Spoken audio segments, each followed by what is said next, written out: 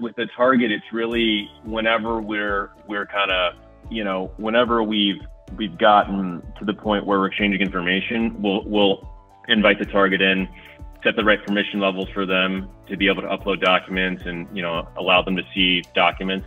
And then that's kind of where we kick off with them. And then obviously we'll use the comment features to go back and forth. We'll use the, you know, we'll use the features to close out requests.